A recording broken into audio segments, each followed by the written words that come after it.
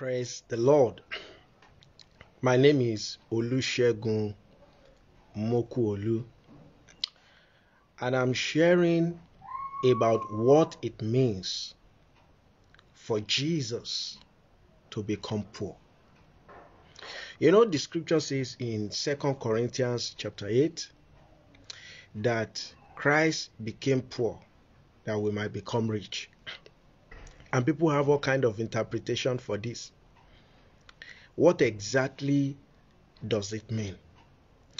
And I'm doing this video because we have been so much indoctrinated about poverty, prosperity, that we have a wrong mindset about what exactly constitutes poverty and what exactly constitutes prosperity and the plan of God for our lives.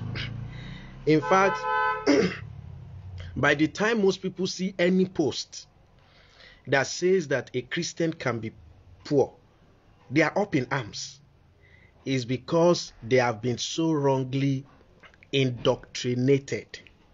They have been taught wrong things. And we're going to look at what Jesus said, what the scripture says about Jesus becoming poor.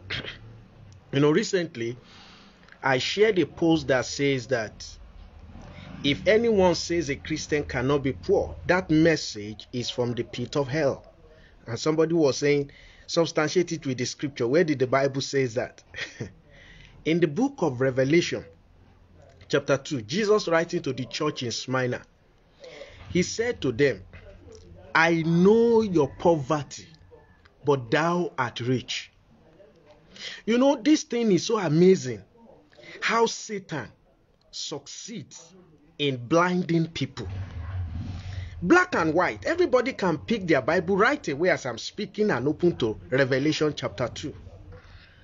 It says, I know your poverty, but you are rich. Now, that tells you a few things. Materially speaking, that church was poor.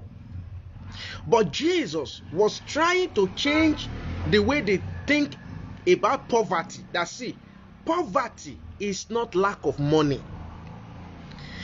That you can't pay your bills is not poverty to me, to Jesus. He says, you are rich because you are in Christ. You are not rich because you have naira, because you have dollars, because you have pounds, because you have euros. That is not what makes you rich. You are rich because you are in Christ. Jesus even said it that again in another place. He said, if you have been unfaithful with unrighteous mammon, that is money, he said, who will give you true riches? Even with that, Jesus has made it clear that true riches is not money. Again, in that same book of Revelation chapter 3, Jesus was speaking to a church in Laodicea. He said, see, you believe you have everything. You believe you don't need me. You believe you are rich, but you don't know that you are poor, you are wretched. So you see, Christ was simply saying clearly to us that riches, a rich person is not somebody that has money. A rich person is somebody that has Christ. So for the church that felt that they have enough wealth, material, and do you know it is so today? Check most of the places where they boast about their riches. They are basically a dead church. Is it not a dead church when fornicators can come every Sunday and sit down and go back, nothing pricks their heart? Is it not a dead church when you bring uncircumcised comedians to the pulpit to come and entertain the people of God? Do you think that is not a dead church? Is it not a dead church when the man in charge can get up and curse people and rain abuses? Nothing happens. You don't know that is a dead church. It is a dead church. What they have going is psychology and the blindness of the people that are following them. So Jesus made it very clear. But you know, people will never read the Bible. They will just be quoting something somebody quoted from the Bible, and they will be quoting it. They wouldn't say, let me even go and check that chapter of the Bible. What exactly does it say? Because what we are going to do today is to look at 2 Corinthians chapter 8, the entire chapter. That's how to learn, except you don't want to learn. You know, and I've seen people, they will tell me and say, sir, just tell me yes or no. And I'm like, please go and watch this message. They say, no, they don't want to watch any message. Tell me yes or no. You know, they are not ready to learn. Is that how to learn the word of God? Is that how you learn in your school? Did you go to your teacher in school and say, my teacher, please just tell me everything in one word, yes or no? Is that how you learn? Is that how you passed your exams? But when it comes to the things of God, you don't have the discipline to sit down to learn. You cannot invest in getting materials that are going to profit your soul. You don't want anybody to open the Bible and say, let's look at the Bible systematically. No, you don't want that. You just want somebody to give you answer. My brother and sister, it is not done like that. If only you pick your Bible, you will see what we are saying. Now, you know, at times I'm amazed that when people say, how can you say prosperity is all over the Bible? I look at them and I ask myself, when they look at me, do I look like somebody who is begging to eat? Do I look like somebody who also want to suffer in life? We are simply sharing the truth of the scripture. You can be a Christian, you can be born again and be poor. The fact is, most of you are poor. Whether you acknowledge it or you don't acknowledge it. Let me share a few things with you. The Bible is very interesting. Did you remember that David said, have never seen the righteous forsaken, nor his seed beg for bread? Did you remember that David said that? Now I want to ask you, on 2 occasions, David begged for bread. One, he sent his boys to Nabal, the husband of Abigail, to go and beg for bread. In fact, when they didn't give David, he was going to kill him. The second time, he went to the temple, to the priest. There was no bread. He was looking for food. And they had to give David the bread from the temple. Yet David said, have never seen the righteous forsaken, nor his seed beg for bread. But David himself begged for bread twice. Now, that scripture, I've never seen the righteous forsaken. Is it true? Yes, it is true. It's not contradictory. It is because we have refused to learn what it means to rightly divide the word of truth. Let me tell you the other part. He said, I've never seen the righteous forsaken. Isn't it? Good. What happened to Jesus? What does it mean to be forsaken? On the cross, the only righteous man, really, Jesus, he said, Father, Father, why have you what? Forsaken me. Forsaken me. Yet the scripture says, I've never seen the righteous forsaken. So what happened? Why was Jesus forsaken? And so that will tell you something. What does it mean to be forsaken? When John was beheaded, was he forsaken? When James was beheaded, was he forsaken? So if they were not forsaken and those things happened to them, so could it be possible that you cannot pay your bills? Does that mean you are forsaken? You know, see, it is easy for somebody who wants to deceive you to deceive you. Because every human being is born to love money. Except you are born again and the Holy Spirit walk upon your life, you will always love money. That's why Jesus said, you cannot serve God and money. He didn't say you cannot serve God and Satan. He said you can't serve God and money. He was almost equating God and money. Because money will demand from your life the same commitment that God demands from your life. Do you know I've seen people that when they began all this networking business, long reach and so on, as in people that I know that they were sharing the gospel, they were sharing posts about Jesus, all of a sudden they couldn't do it again. Check their status now. All is long reach. It's not coincidental. It's not accidental rather.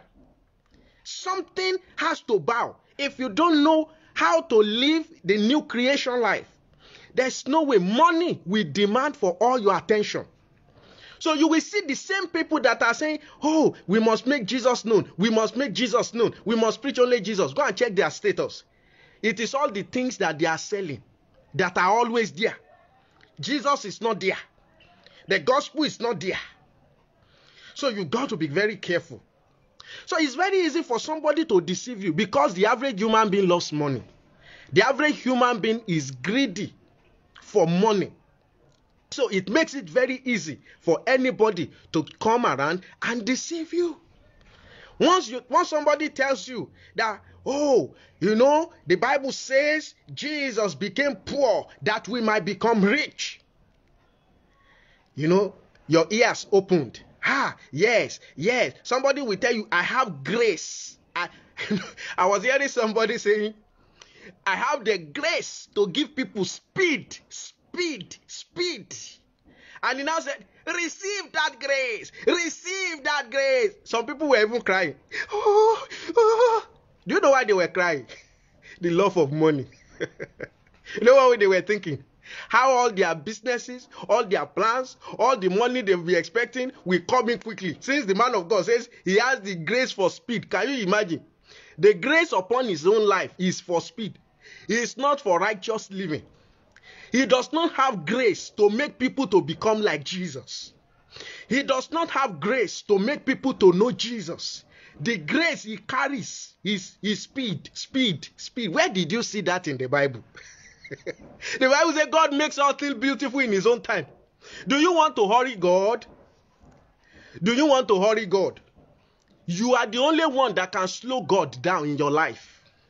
You don't need any grace for speed. You are the only person that can slow God down in your life. All those things is lie. It's just deception. So you will go to that meeting. You will feel that something has happened. Nothing has happened. That man will collect his honorarium now in millions. And he will continue to get richer. And they will be inviting him everywhere. He keeps collecting. That's how they do. They will be collecting honorarium everywhere. Keep getting richer. And they will be telling you that they carry grace. If you want to touch that grace upon the servant of God, you know, they now create all this mystery around servant of God. We are all servant of God. I'm a servant of God myself.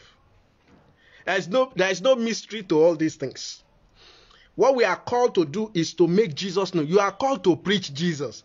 All this one that you are deceiving the people. You know, I had a man, he was a preacher, he was saying that the reason a rich man will hold your hand and yet he will not bless you is because of what you carry on the inside.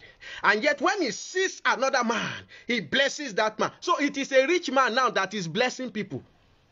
That is the love of money. On the pulpit and on the pews. It is the love of money. That message is a demonic message. It's a message from the kingdom of darkness. You see, anything that is in opposition to the teaching of Christ, where does it come from? He says, those who are not for me are against me. There is no middle way in the things of God. You are either in the light or you are in the dark. You are either for Jesus or you are either for Satan. There is no middle way. Let me tell you, if you are not for Jesus, you are for Satan. If you are not living for Jesus, you are living for Satan. There is no middle way in spiritual things. You are simply for Satan. So all those kind of men, they feed our pulpit today. And that's what you want to hear. Because of your poverty. Because of your love for money. That's what you want to hear. You want to hear anybody that comes and lie to you. Since they've been lying like that, what has happened to your life? It's because people will not think. They come and go. They tell you they carry grace to release this into your life. Since they've been releasing it, what has happened to your life? And we, that we are not receiving that their grace, are we coming to you to beg? Are we coming to you to beg? You know, many people are not ready to suffer. Philippians 1:29. For it is given unto you not only to believe in the Lord Jesus Christ, but to also suffer for his sake. It says in another place, it says, if ye suffer with him, then shall ye be glorified with him. They that will live righteous must suffer persecution. Brethren, you cannot follow Jesus and not suffer.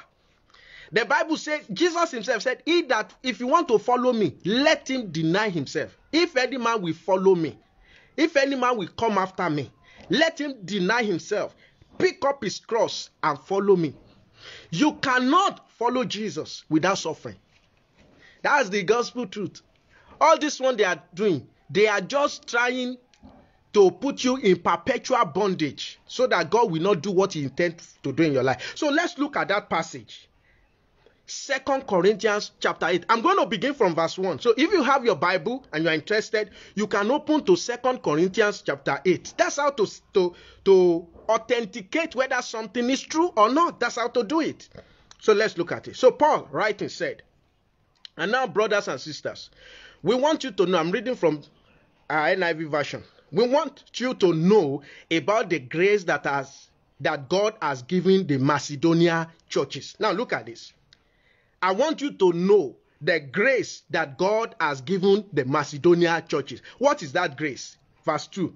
In the midst of a very severe trial, their overflowing joy and their extreme poverty. Have you ever read that before in your Bible? That's a church. Look at how the Bible described them. Their extreme poverty.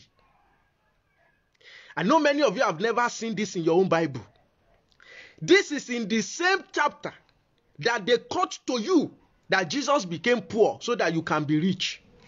And the church that the Holy Spirit was speaking about here, the Bible says in their extreme poverty. That's not an ordinary poverty.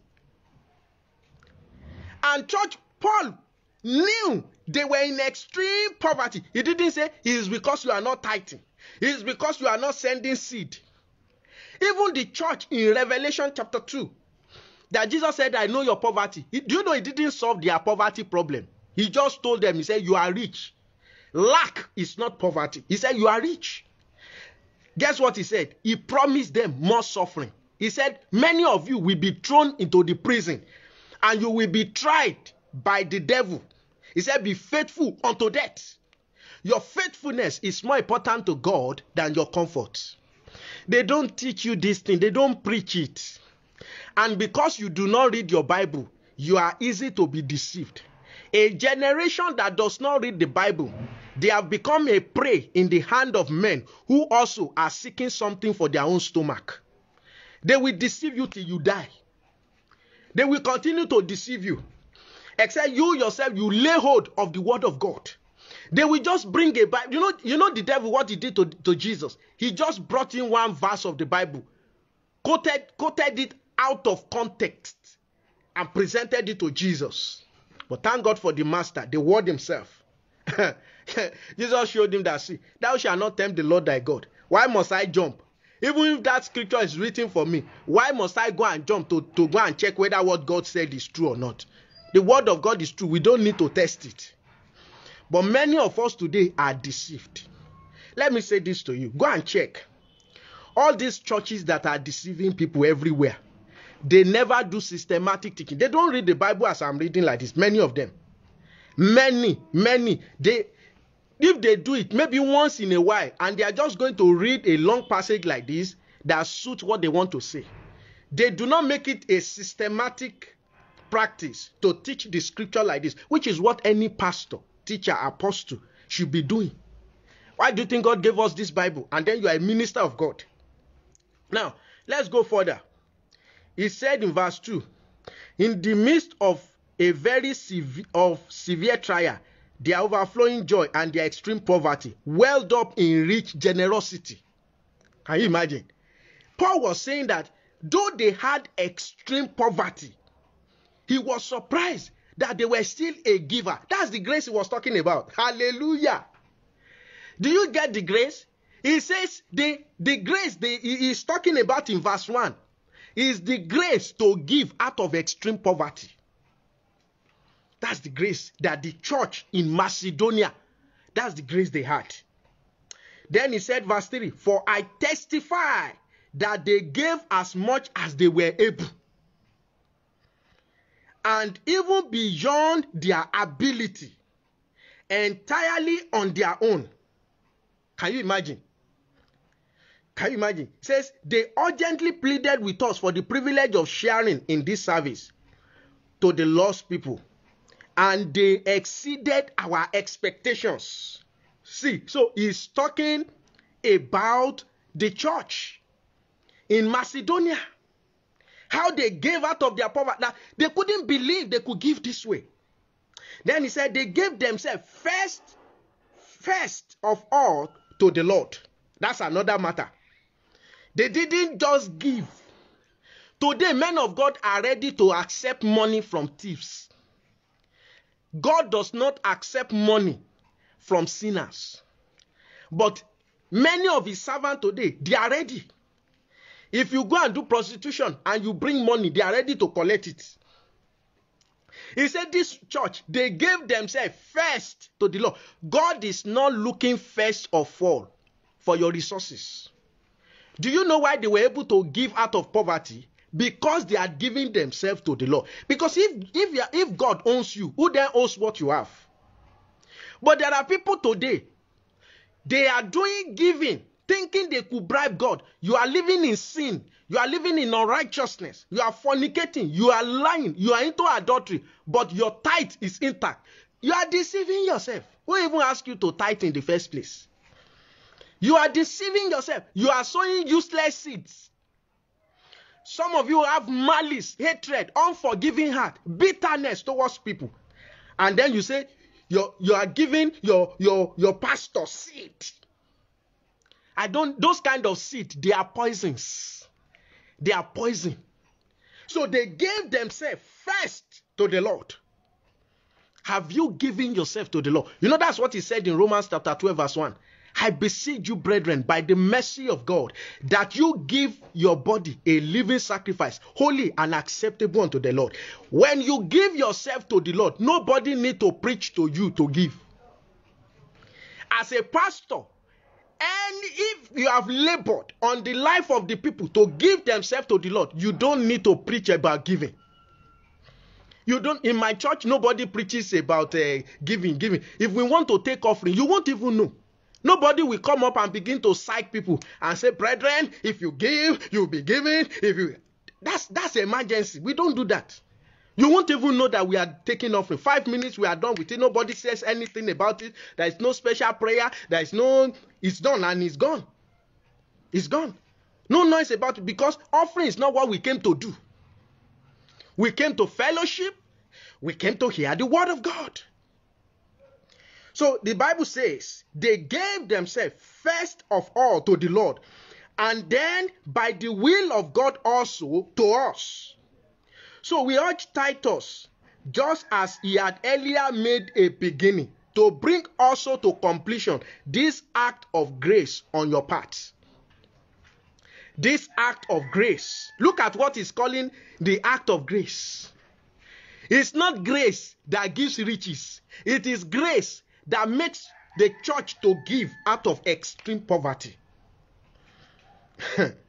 It says in verse 7, but since you excel in everything, in faith, in speech, in knowledge, in complete earnestness, and in the love that we have kindled in you, see that you also excel in this grace of giving.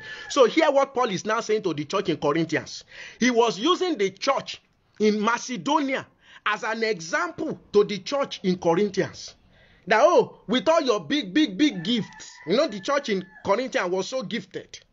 With all your gift, he said, you must excel in this grace also. So giving has nothing to do with how much you have. The quality of your giving is not determined by the quantity of your giving. It is determined by the purity of your heart towards God. By your love for Jesus, by your love for the kingdom of God. That's what determines the quality of your giving.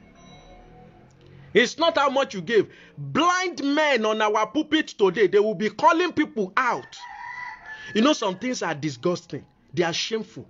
They will be calling men out based on how much they give. 100,000 above, then he will now offer them special prayer. God does not hear that prayer. If you are coming out for such, everything that man prayed for does not go beyond the sleep. They will never never ascend beyond his own mouth. Never. Not to talk of ascending to the throne of grace. All such things, those are not the church of God. Those are thieves, armed robbers, dens of robbers on the pulpit that you are calling men out. So the widow that gives her widow's mite, if it was in many of these fake churches, nobody will reckon with her. Heaven has surprises. Yet Jesus said she gave the most. Our pastors, those wicked pastors today, they will have been calling all the people that gave huge amount of money. Because for us, it is the quantity that matters, not the heart before God. But God is not fooled, brethren. So he was saying to the Corinthian church, emulate the Macedonian church. He wasn't saying to them that, oh, I'm going to give you, I have anointing to prosper you. Did you see that? He was telling them that the Macedonian church, out of their poverty, not just poverty, extreme poverty. Please pick your Bible and read 2 Corinthians chapter 8. In verse 8, he now says, I'm not commanding you, but I want to test the sincerity of your love by comparing it with the earnestness of others. Can you imagine? Hallelujah. There's so many things here. I'm so excited. You see, he was using other church to talk to them. That see what the Macedonians are doing. See what you are doing. Now, he now said, for you know the grace of our Lord Jesus. Now, understand, he talked about the grace of the Macedonian church. That though he was rich, yet for your sake he became poor, so that you, through his poverty, might become rich. Now, the first thing Paul was saying is this. He was telling them this passage is actually a passage to say to them to do what Jesus did. You don't get it? He's saying to you that you are to make yourself poor for others to be rich. The same way the church in Macedonia, they gave out of their own extreme poverty. So what God is saying to you and I is that we should not wait until we have riches before we bless others, before we help others. That's what he's saying. Because let me say to you, if he says Jesus was rich and he became poor, rich in what? Did you see naira in heaven? Did you see dollars in heaven? Did you see euros or pounds in heaven? Will Jesus come and give his precious life for paper that you human being printed? You don't get it. We go to the bush and cut trees that God created. We take it to a paper mill. We process it and we print it, and then we write any figure we like on it. You can write 1,000. You can write 100. You can write 500.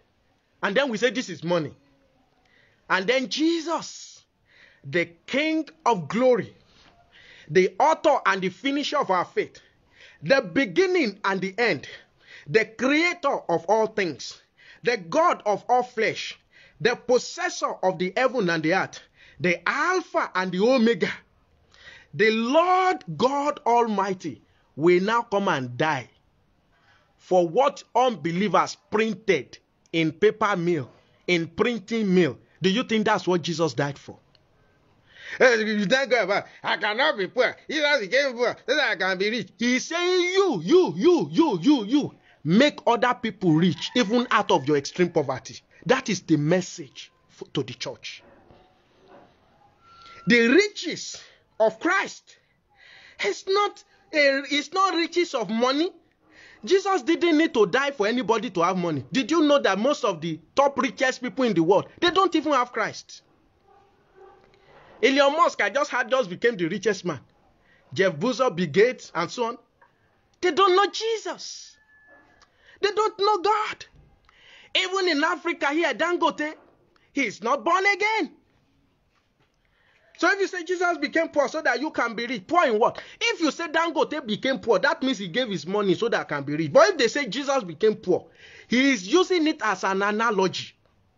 that Jesus came to suffer. Even though he could sit in glory, he chose to come and walk in dirty Jerusalem. He chose to come and dwell among men. He chose to come and be insulted. He chose to be slapped.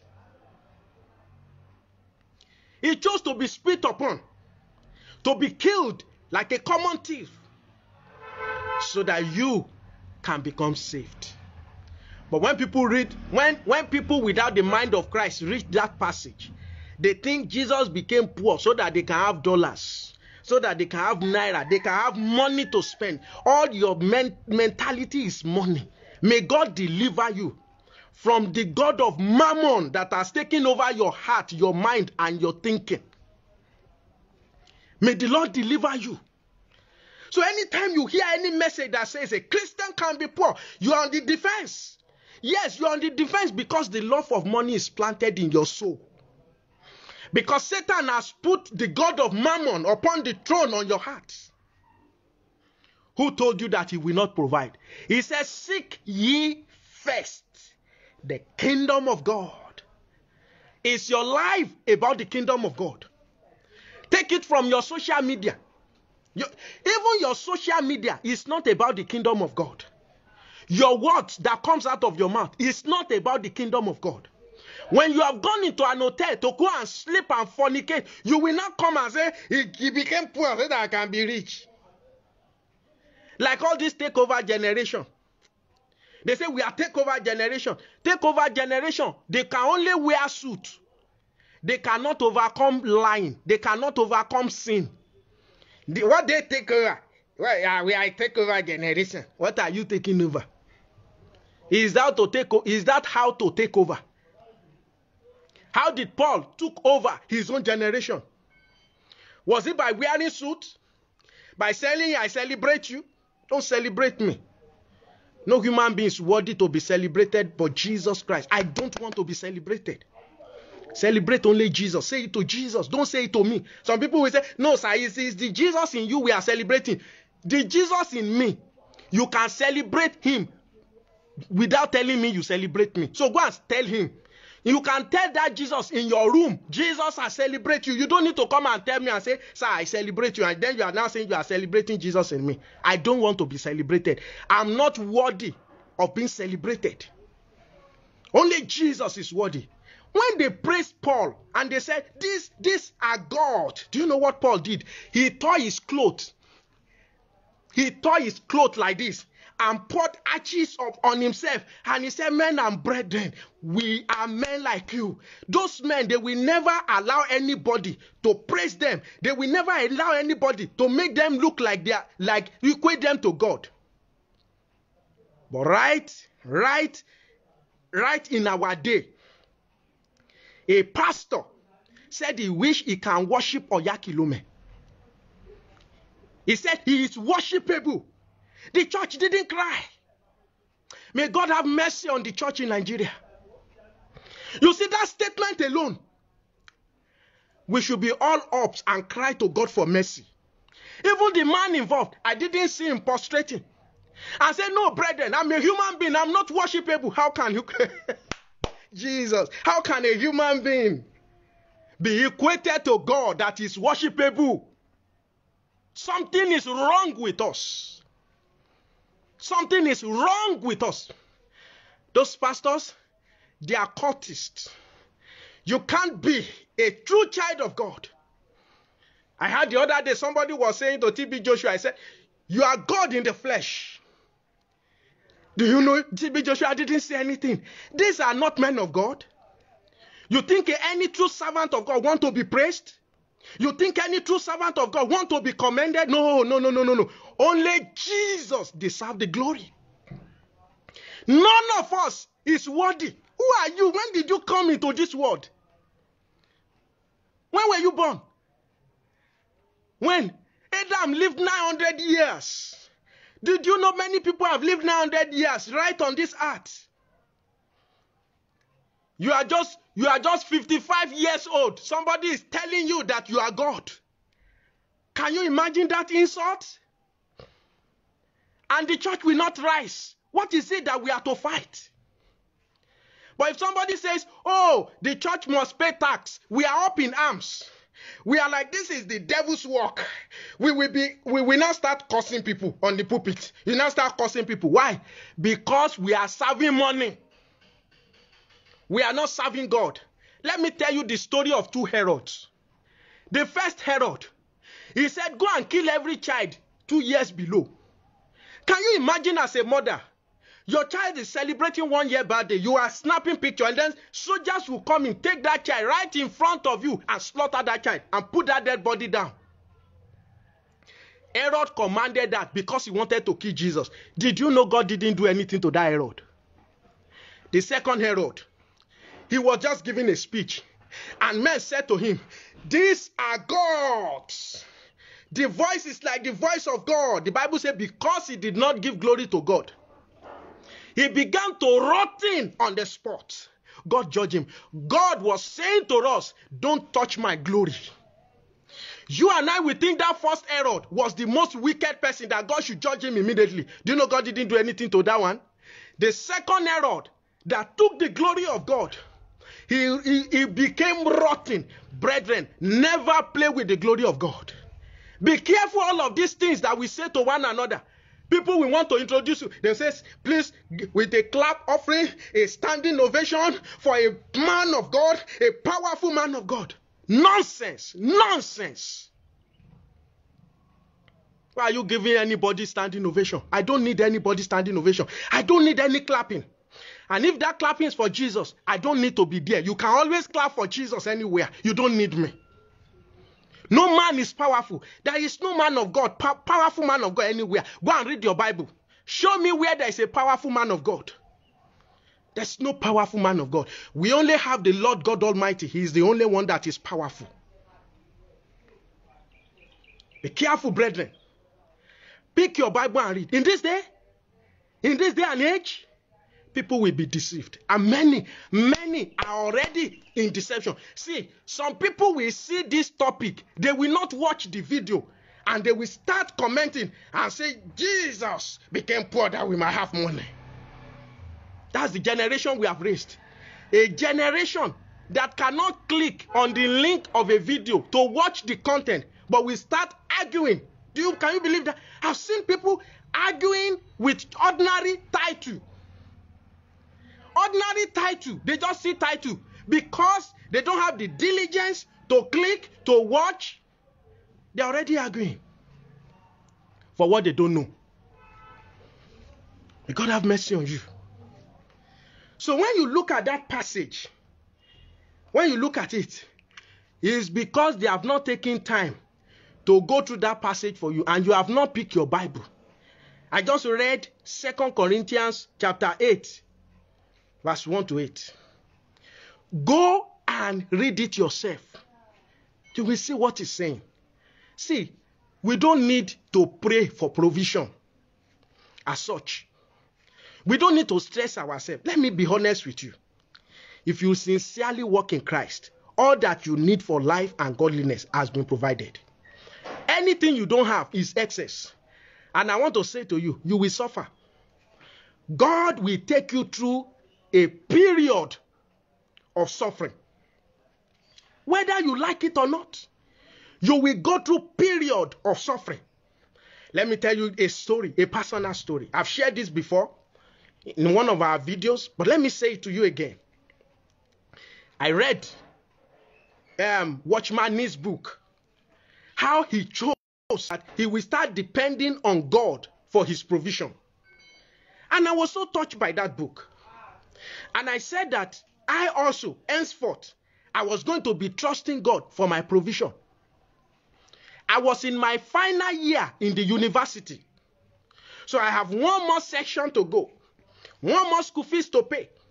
I refused to tell anybody in the house that I need school fees should be paid. And nobody remembered to pay my school fees. So I said, God, if Watchman Nee can trust you, I will also learn to trust you. That you are my father, you will provide for me. I kept on waiting. One day, one of my friends told me, he said, they are now taking late school fees, and you have not paid. I said, don't worry, I will pay. When I go back in my room, I will be afraid. I will be saying to myself, am I not stupid? What kind of faith am I practicing? But somehow I felt this is the right thing. I want to learn to trust God. So I kept on, and then finally they told me that there is no more payment for school fees, which means that I've lost a whole 1 year in the university because I read a book and I said I want to trust God.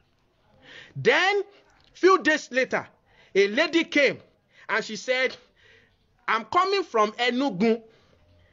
I branched Delta to see your brother. And he gave me this nylon to give to you. So I took it and I checked. This story was in 2002. This should be 2002. So I opened it and I saw a disc player and an envelope. I opened the envelope. I saw money. I counted it. It was sufficient to pay my school fees, and there were some left. But they said the school fees had closed. So I went to the bursary. In those days, we don't pay online. So I went to the bursary to pay. I gave them the normal school fees without the late payment. They accepted it. They issued me receipt. No problem. I was like, wow, God, you are awesome. From henceforth, I will begin to trust you for my provision. When my brother returned from Delta, because we live in Kwara, you see, I'm quoting town, names, date, so that you can see how true this story is. They are verifiable. When my brother came back, I told him the story. He was shocked. I said, why are you shocked? He now told me his own side of the story. You see, this lady that came from Enugu went to a local government they call Ole local government. I'm not sure if I pronounce it well, but it's something like that. Ole local government in Delta State. Now, that was where my brother was serving. But my brother had left that place to go to Abuja. So he need to go to the capital of Delta State before he can take a bus to Abuja. Now, when this sister came from Enugu, he didn't meet my brother. They said he had gone to Abuja. So instead of her to walk away, she just stood there. She didn't know what to do. My brother, who was already in the state capital, remembered that he did not switch off the fan in his room and decided to return.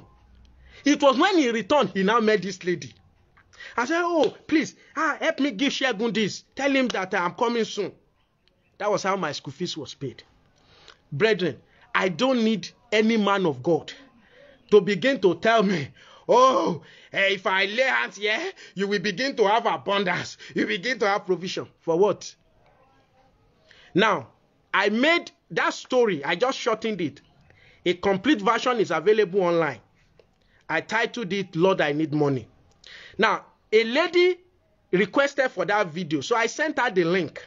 She watched it. When she watched it, she now said, sir, I tap into your grace. I said, no. You can never tap into my grace that way. When I read Watchman Nee, I said I was going to trust God. You now, you've read me. You now say you tap into my grace. It doesn't work like that. You should be inspired to say, I want to trust God.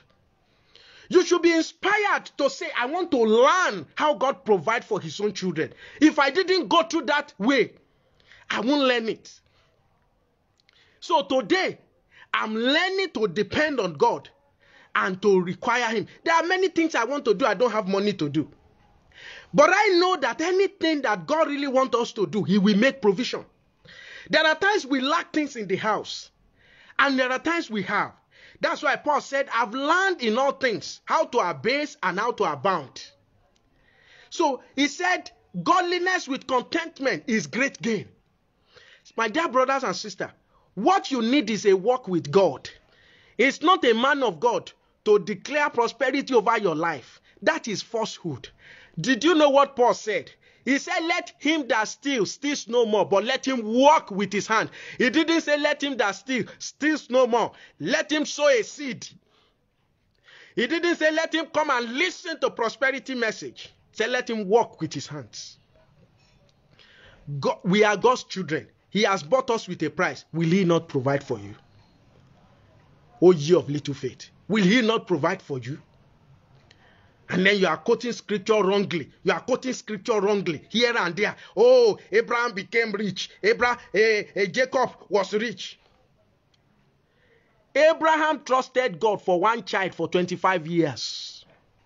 Some of you, because you are not married at the age of 40, at the age of 30, you are already thinking of quitting on God because you are not married. Abraham, for 25 years, he was trusting God. Abraham had famine in the land such that he ran to Egypt. A man running out of the will of God for his life. You think that was not suffering? You think he didn't suffer? They will just quote scripture wrongly to you. He went to Egypt. When Isaac, now look at it. Isaac inherited all the wealth of Abraham. All his wealth. That wealth that you think is much. Isaac inherited it. One single famine in 1 year. All the wealth of Abraham was gone. And Isaac also was heading to Egypt. God now told Isaac, he said, stay in this land and plant there, for I will bless you. I thought he had inherited the blessing of Abraham. I thought all the sheep, all the goats, they were his own. It's because we do not rightly divide the word of truth. They are just deceiving you. Even Jacob.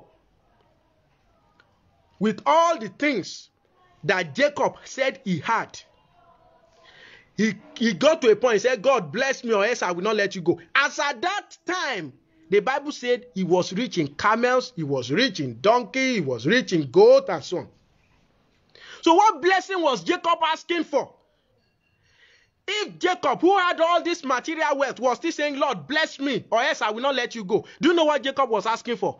It's what God has freely given to us believers. He said, for he has blessed us with all spiritual blessings in heavenly places in Christ Jesus. That was what Jacob was praying for. That's what you and I have free of charge. We carry Jesus on the inside. That is the wealth that we carry. Whether we have money or we don't have money, it doesn't matter, and it does not define our life. We are not living for money. No matter how much you have, you will die. No matter how poor you are, you will die. What will matter in the end is your relationship with Jesus.